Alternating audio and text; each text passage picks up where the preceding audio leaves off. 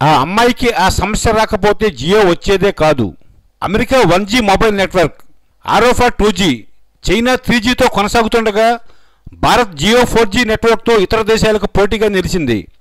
2019 కల్లా ప్రపంచంలోనే Jio 4G network అగ్రగామిగా నిలవనుంది. మరి ఇంతటి ఖ్యాతిని సంపాదించుకున్న జియో 4G ఆరంభం మాత్రం ఓ అమ్మాయికి వచ్చిన సమస్యతో ప్రారంభమైంది. ఇప్పుడు ఆ సమస్య భారత్లో ఉన్న ఇతర మొబైల్ నెట్వర్క్లను సావుదెబ్బ తీసింది. ఇంతకీ ఆ సమస్య ఏమిటి, ఆ అమ్మాయి ఎవరో తెలుసుకుందాం. 2016లో జియో సంచలనం అంతా ఇంతా కాదు. ఆరంభం నుంచి ఇతర నెట్వర్క్లతో పోటీగా మొబైల్ ప్రపంచంలోకి అడుగుపెట్టింది. అది తక్కువ రీఛార్జ్, ఎక్కువ డేటా అంటూ కస్టమర్లను ఆకట్టుకుంది. దీంతో అతి తక్కువ కాలంలోనే హేమాహేమీలను మట్టి కరిపించి తన హవా కొనసాగిస్తోంది.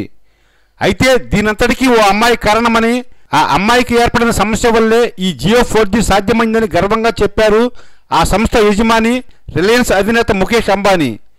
కొద్ది రోజుల క్రితం డ్రైవర్ ఆఫ్ చేంజ్ అవార్డుకు ఎంపికైన సందర్భంగా జియో గురించి ముఖేష్ అనేక ఆసక్తికర విషయాలను వెల్లడించారు. జియో మార్కెట్ను ఇంతలా ఆకట్టుకోవడానికి కారణం తన కూతురు ఇషా అంబానీ అని అన్నారు.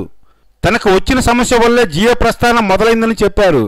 2011లో స్టూడెంట్గా ఉన్న ఈషా ఇంట్లో ఓ ప్రాజెక్టు పూర్తి చేసుకునేందుకు సిద్ధమైంది. కానీ ఇంటర్నెట్ అంత సౌకర్యంగా లేకపోవడంతో ఇబ్బంది తలెత్తింది. దీంతో ఇషా పక్కనే ఉన్న తన తండ్రి ముఖేష్తో, నాన్న, మన ఇంట్లో ఇంటర్నెట్ వేగం అసలు లేదని చెప్పింది. ఇషా తన తండ్రితో చెబుతున్న మాటను విన్న ముఖేష్ పెద్ద కొడుకు ఆకాష్, మనం ఇంకా పాత ప్రపంచంలోనే ఉన్నాం, వాయిస్ కాల్స్కు కూడా డబ్బులు కడుతున్నాం, కొత్త ప్రపంచంలో ప్రతిదీ డిజిటల్ అవుతోంది నాన్న అని ముఖేష్తో అన్నాడు. అప్పుడే జియో ఆవిర్భావానికి అడుగుపడింది. వీరు ఇద్దరూ నాకు బ్రాడ్బ్యాండ్ గురించి చెప్పి ఒప్పించారు.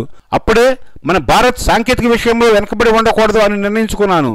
దీనికి తోడు భారత్లో నెట్ అనుసంధానం చాలా తక్కువ, ఖర్చు చాలా ఎక్కువ. అందుకే జియో డేటాను రూపొందించి వాయిస్ కాల్స్ను అందరికీ అందుబాటులో వచ్చేలా చేశామని చెప్పారు ముఖేష్ అంబానీ.